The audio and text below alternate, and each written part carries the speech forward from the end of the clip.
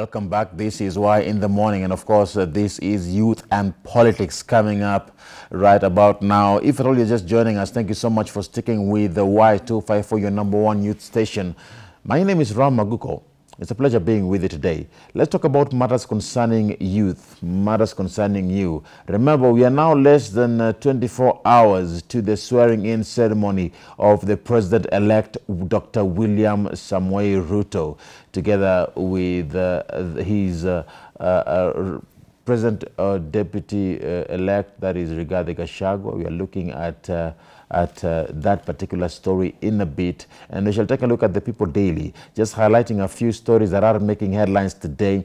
And of course, we welcome and we invite you to join in on this particular conversation. Today, I am with to my far right. I am joined by Edward Githaiga. He is the president of Bunge la Mwananchi. Karibu sana, Edward. Thank you very much for having me once again. How I'm always proud to be at 254. Yeah. That's the code to keep it real. Yeah, thank you. And KBC, you know, the #1 station. Yeah. And this is the young side of it. So we're here to support and to ensure that the content that you have is good enough for the young people so that they can get educated and find their way through in life. Thanks, man. Thank you so much. Thanks, man. And Thank of you course, for having me. next to me, I'm with Cheryl Blessing. She is a youth entrepreneur. Karibu sana, Cheryl. Thank you, Ram. How are you feeling? It's a pleasure to be here. Thank you, I'm feeling thank good. And speaking of which, Yes. it's my joy. KBC is going to be the official, and it is the official partner, the media house that shall be able to broadcast the ceremony tomorrow. No other. Yes. Yes. Ni KBC too. I'm telling you. Huh? I told you this last time. I remember I was during the Kasarani Kasarani bombers. During that day that there was the announcement on the 15th, I was lucky to be hosted at the KBC station, Channel 1. And I told them they're the best station. And it's because of a lot of monopoly that has been there before, and private sector kind of been very fast and having enough money. So I'm sure this time round, it getting that right to air the inauguration and the new government coming in, it's very optimistic that KBC will go back to its old glory days. Yeah. So it's a good thing. Proud to be KBC. And remember, we are using the hashtag the Great KBC. That is a hashtag, the Great KBC. If you're tweeting, ensure that you also tweet using the hashtag Y in the Morning, and the Great KBC is the hashtag, because that is what we are going to make trend. Watch out the stones that the bill has rejected. Yes. You know what I mean? Did you see that that Bible quote? It was going around. Yeah. You know? Yeah. And it's sensational because also William Ruto was like that kind of stone. That kind of a stone. That was rejected by the so-called Big Brother. Yeah. But he's now come up to be the cornerstone of this country, and KBC will be right there behind. I sound like an anchor. But of course, we welcome your feedback in regards to this particular discussion. Tag me at Ram Maguko. That is my handle. The official session handles at Y254 channel, and ensure that you head over to our Facebook page. You have a question of the day. Like the page, follow us on that particular platform, and of course we shall be able to sample your feedback even as you continue with this morning conversation. Let us know where you're watching us from and give us your thoughts in regards to these particular issues that we shall be able to discuss this fine Monday morning. It is all about youth and politics, and of course let's take a look at the People Daily. On my particular paper, we are going to page 4 of this paper, where we are looking at the tough journey ahead of the President-elect's inauguration. Because here we are looking at within the next 24 hours to go before the President-elect William Ruto is sworn into office. His in-tray is full already, and we are looking at a raft of expectations from all Kenyans, from the public, and a myriad of problems that he has to address. He, during his campaign, was talking about the bottom up. Now, even as his supporters throng the Kasarani Sports Complex tomorrow to receive the, to watch this particular event, and of course, even as they are going to go there to receive the instruments of power from the outgoing President Uhuru Kenyatta, Dr. Ruto will be worried about anxious supporters who expect him to walk the talk and deliver on the many promises that he made during his campaigns. And the question is, will he deliver? Bottom-up approach, will he deliver? Cheryl, your thoughts in regards to that. Do you think that he will deliver now that we're looking at it tomorrow? Because after the swearing in, kazi inaanza.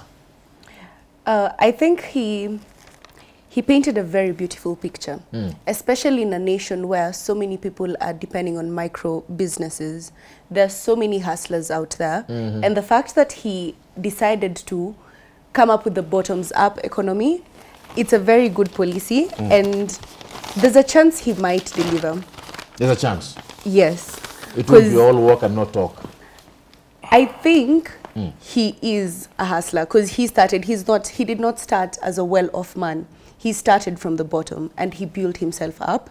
And he has recognized that micro businesses have really played a role in the Kenyan economy. So I think if he does support them, it will help even with the loan that we have as a country. So he might deliver. He's talked about releasing 50 billion, which he'll also give to businesses in terms of loans with a small interest. So I think he might deliver on some of the process. Yes. I don't, people criticize the bottom up, saying that it did not work in other jurisdictions. Why would it work in Kenya? Do you think this will work here? I don't think it didn't work in other jurisdictions. It may have had challenges, but every country has its own peculiar situation. Like in Kenya, indeed, this is needed. The bottom up is needed. You can see from the colonial days, right? Slums, ghettos were created because the white plantations that were established by the British colonialists had to employ people or enslave people or use forced labor. And where they slept or where they resided was, that's how the slums came in, because it was just informal. So you can see that kind of thing has been, discrimination has always been there. So when he talks about bottom up, it's really an African Renaissance kind of thematic way he's talking about. It's not global in its perspective, it's African in its perspective, because the Kenyan has suffered for many, many years. He's been colonized, he's been enslaved, he's gone through regimes that have never thought of him, regimes in our government that have always looked at big business, that have always looked at the macro side of business, macro side of things, even when you talk about investing in our budgetary fiscal plan, it's always been about the machinery, the big projects, but never human based, never human capital based, never thinking about, when you mentioned about the 50 billion, 50 billion being pumped into a hustler fund will mean that millions of Kenyans will have impact from that money. And what bottom up does is the social upliftment and the economic empowerment. Because already Kenyans as we are today, if it's not for Kenyans who are in business, if it's not for Kenyans who are employed, if it's not for Kenyans who run industries, Kenya would not be standing. Look at it is the Kenyans who pay the taxes. But what has happened is the government has had a kind of backward way of doing things. I remember what William Ruto was saying yesterday about how he spoke to the KRA, that the way they collect revenue needs to change. The approach they have towards business people. I mean, how can you be employed and you're paying 35% of income tax of what you earn, pay as you earn, and you have rent to pay, your child can get sick, your mother at home can be sick, you have, COVID came. So KRA needs to understand that it's a Kenyan institution that is serving Kenyans. And the only reason why these other countries like Singapore, the Asian tigers grew, yes, they did increase on their collection, but the other thing that bottom up and where they need to get their money, is to look at the mineral resources that we have in this country. I'm looking at what Ruto said. Yes, you've addressed the issue of KRA, and he was talking about this particular issue, and he said that Kenyans must pay taxes. Indeed. Yes. Because we're looking at a debt of over 10 trillion Kenya shillings. Yes. And we must pay taxes. But now I'm drawn to the high cost of living. Well, I'm drawn to the issue of increase in fuel prices. And we may see this come up by Wednesday, if I'm not wrong, Wednesday. Yeah. Fuel prices might increase. I'm looking at the prices of unga. Yes. I'm looking at the high cost of living that Kenyans have been talking about and whether it will be able to be addressed. Yes. You can look at like all this has come because of various factors. From the beginning and from onset, when the former government that is outgoing right now came up with the subsidy program, we did not support it as Bunge la Wananchi. But it was meant to help them Wananchi. But in the end of the day, even when you look at right now how many billions that have been paid in that subsidy to marketers, we have a government, we need William Ruto's government to negotiate with countries that want to give us oil at a cheap price. If it is going to Russia, let us go to Russia. Get our oil at a cheap price, because Mwananchi has to stop paying expensive. Because you can even understand about the landing cost of fuel. The same government has to reduce the landing cost of fuel. And also we need to upgrade. The bottom up cannot work if we don't upgrade the refinery in Mombasa, so that we get crude oil and refine it for our own consumption. And we also have to get investors to go to Turkana.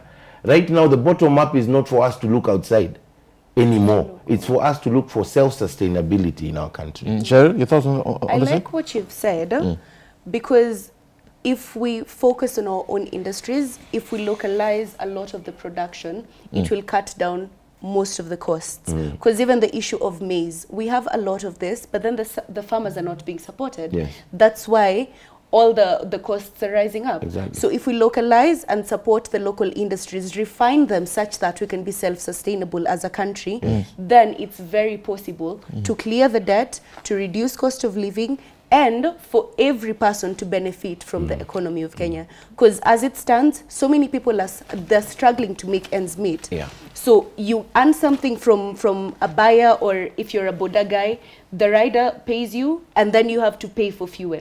So that's just hand to mouth. Yeah. It's really not sustaining us, and it's not. People will not pay taxes if they don't have money to pay taxes. Well, during the campaign period, we had the government that was working with millers during this time to bring down the cost of maize flour to 100 shillings for 10 kg packet through a subsidy program that was there. And of course, since the election, however, the cost has gone back to between 230 shillings to 250 shillings per packet. Yes. And now during his campaign, Ruto also promised to lower the fertilizer prices from 6,000 to 2,500. Yes. Now I'm looking at the logic in regards to this, because I'm looking at what the government did and what actually happened, where we are, and what Dr. Ruto is actually promising. Is it realistic?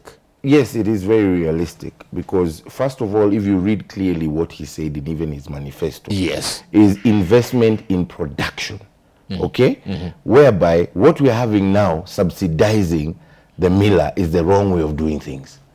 That's the end. That's the value addition. So a subsidy would help. The miller is not the farmer. He didn't produce it. And if you look at how much the miller paid the farmer, it's zero. Yeah. It's negligible. You understand? So what William Ruto was saying is that he will come and invest his money in subsidizing for production, so that we can increase our production. Let me tell you, we have so much arable land in this country that we haven't even touched. And then he talks about investing in irrigation, because we've seen, like in the last 2 years, rains have failed. So therefore, we need to invest in dams and irrigation schemes so that we can have production all throughout the year. the maize, can you imagine we're importing maize from Malawi? If you look at the GDP of Malawi and Kenya, which is greater? Kenya, isn't it? Yes. But we are failing all the money, like for example, all the money that we get as foreign exchange goes back out because we have to buy the maize.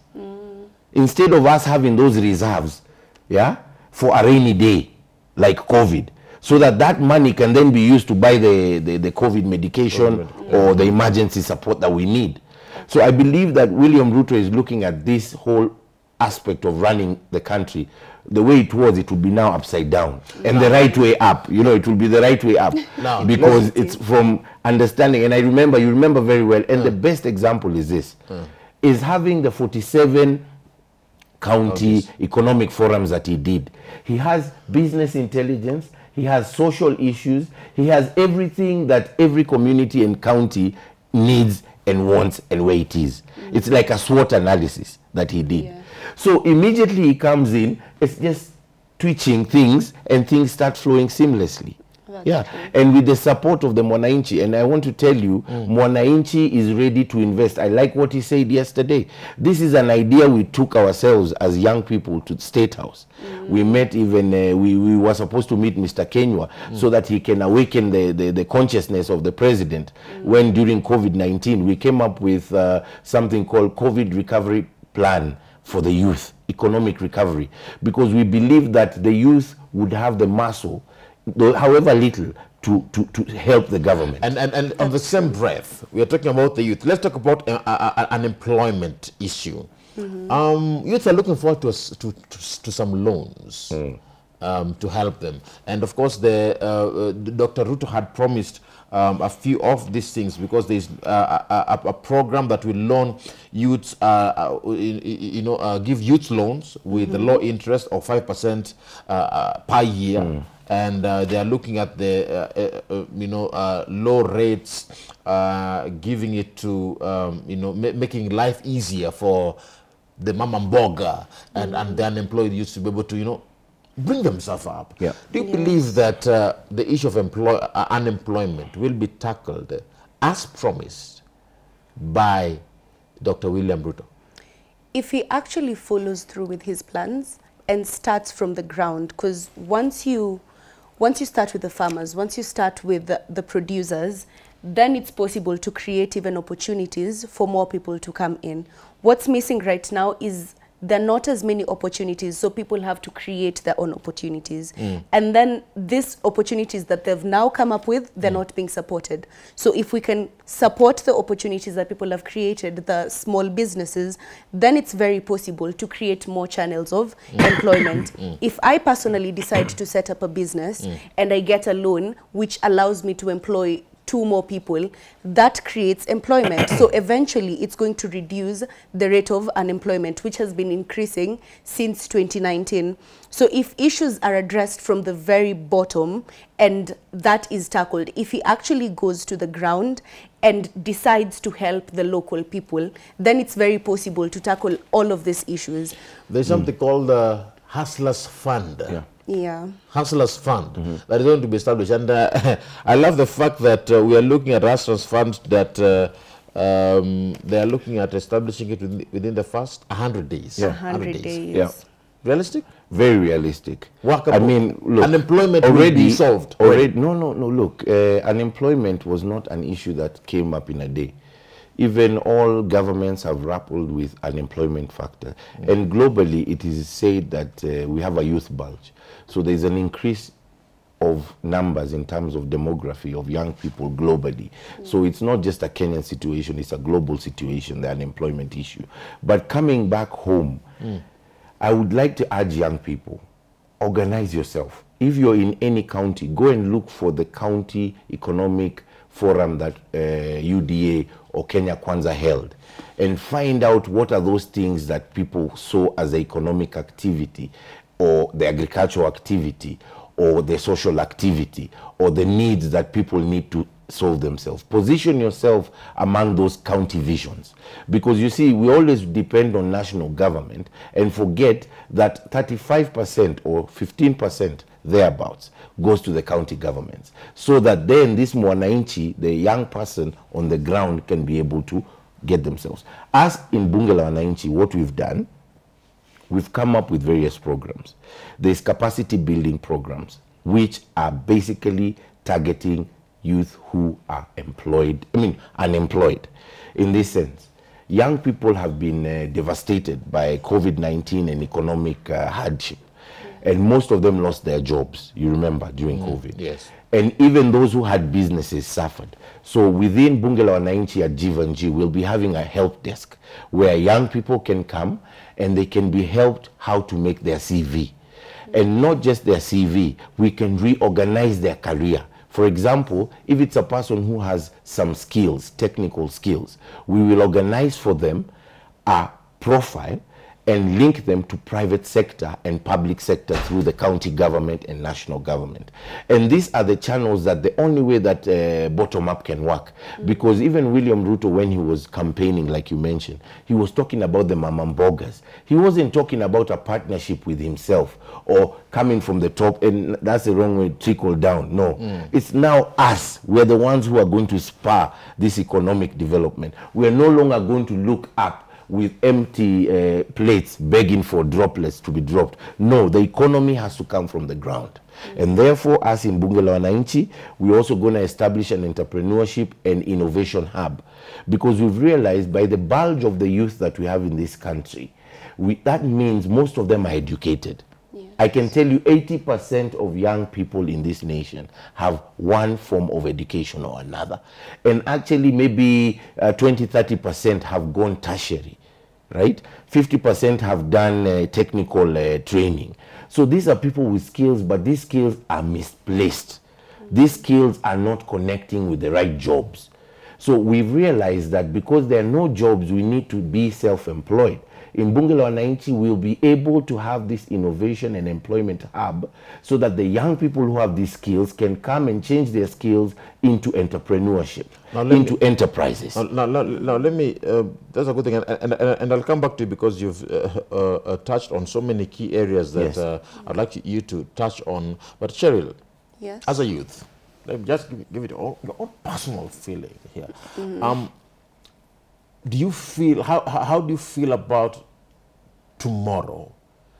We are looking at the swearing-in ceremony of Dr. Ruto, and the instruments of power are going to be transferred from President Uhuru Kenyatta to Dr. Ruto. Do you feel like the country is now having brighter days ahead? There is light at the end of the tunnel. As a young person, employment, unemployment, the economy, hustle yako, kama youth. The truth is I feel skeptical because as a country, we have been in a dark tunnel for a long time, a very long time. So every time a new leader comes in, they have these promises, they have plans in place, but we don't always see the plans being put into place. Or there's no action that's taken after all the words have been spoken. So I'm a bit skeptical and I'm waiting to see. Because if you noticed even with the elections, half of the people, so many voters did not actually go to vote. And these people share the same sentiment as me because we got to a point where we gave up and now it's up to us. We should not rely on the leadership. So, like he's saying, it's up to us to be informed. It's up to me to know what channels I can get help from and how I can grow myself personally without relying on my leaders or whatever government is in place. So I'm waiting to see. Quite honestly, I'm reserving my opinions up until the 100 days are done. Then I can see what the new government comes up with. But as I stand right now, I'm very skeptical and it's just... You don't know what to expect. I don't know what to expect, quite honestly, yes. I think there will be progress because you can see that William Ruto has a vision, and a vision that he believes in very much, to an extent of winning the election and having even the IBC announce him and having even the 7 judges declare his win as legal.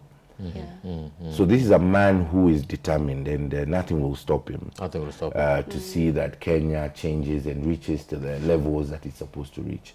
I mean, I want to talk about as well issues of economic recovery.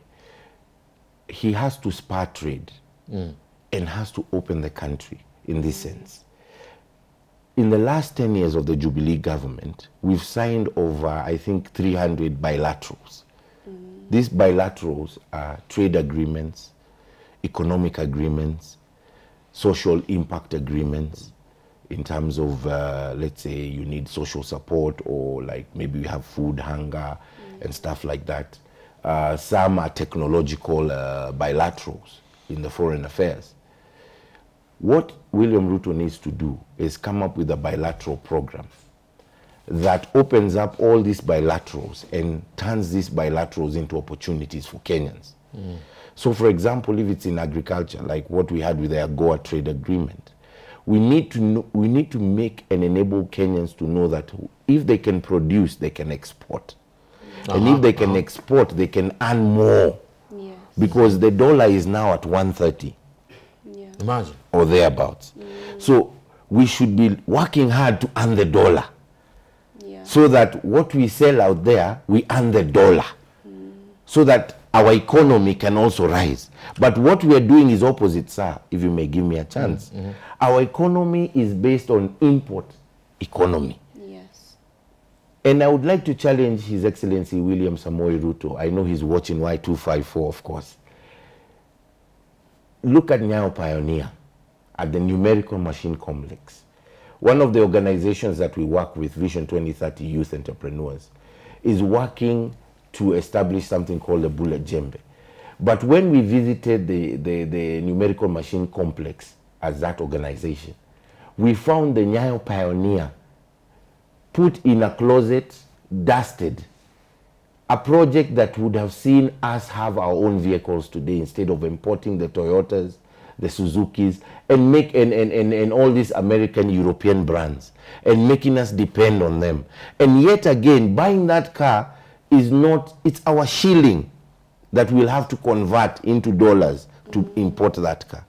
So I'm urging His Excellency, go and awaken the Nyayo Pioneer project and let us see Kenya produce, and this would be a good example. Remember the patriotism that Nyayo Pioneer gave Kenyans, a self of belonging. All right. Yeah. And Edward, I want us to bring this conversation to a close.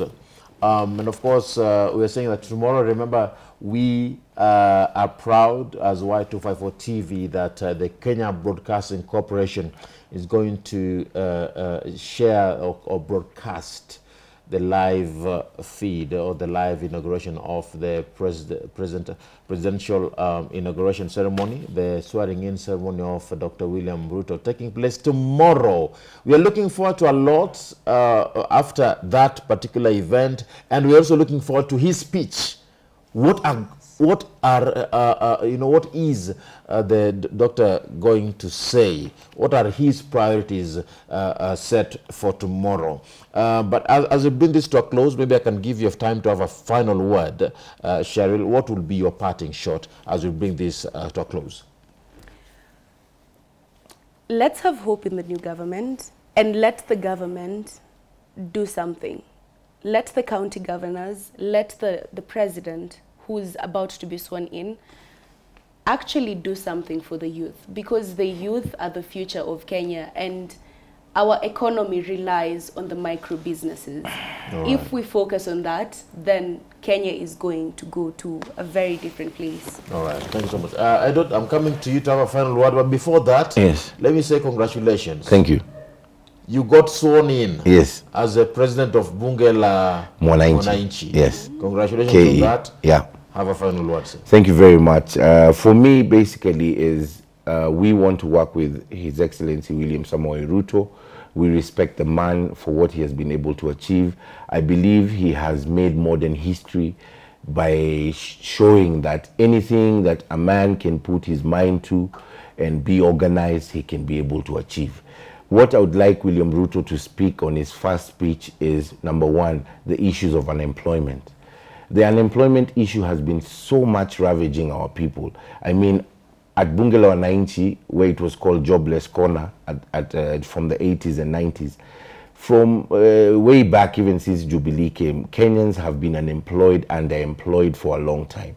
William Ruto have intentional means of creating and stimulating employment in this country. The other thing I would like to recall is that you spur entrepreneurship. We know that you came in highly speaking about the young boda rider, the mama mboga on the street, and all the other traders who are trading in this country. Let the Hustler Fund reach these people, because even, you know, we've had Youth Fund, Uwezo Fund, Women's Fund, which have all done good enough, but they have not solved the problems on the ground. So apart from just giving them the money and enabling them, also look at solving their social problems, such as housing, health matters, issues to do with access to rights and justice. These are very, very important things. And this is what that's going to make Kenya grow together. And so that everybody in this country, like my sister has said here, we are looking forward to benefiting from this government. And not just benefiting from any handouts. No, we expect that this country will be corruption-free.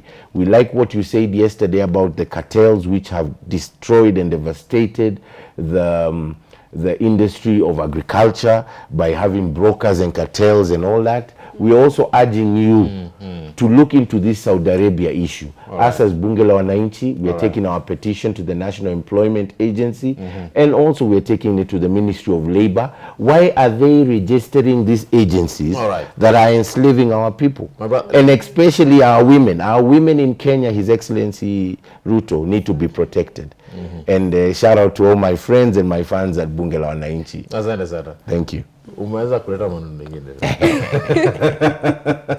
We don't want to start yet another discussion. Yes. But we shall talk about those. No, that was meant to be in the speech. I hope you can say it like, you know, when we see Kenyans go abroad and they, you know, they suffer slavery, that should be in his speech. It should be in his speech. He should give us confidence and give those Kenyans out there who are suffering to know that the president is there and he hears their cry. But where?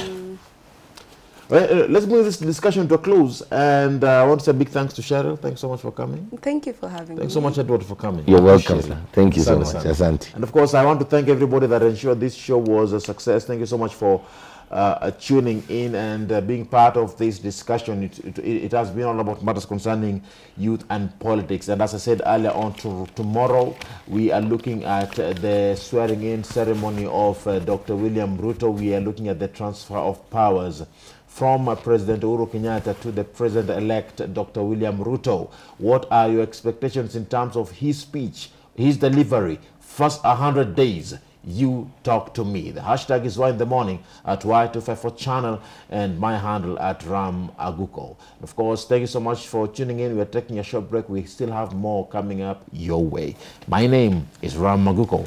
This has been Youth and Politics. This is Y in the Morning. We take a short break. We'll be back in a bit.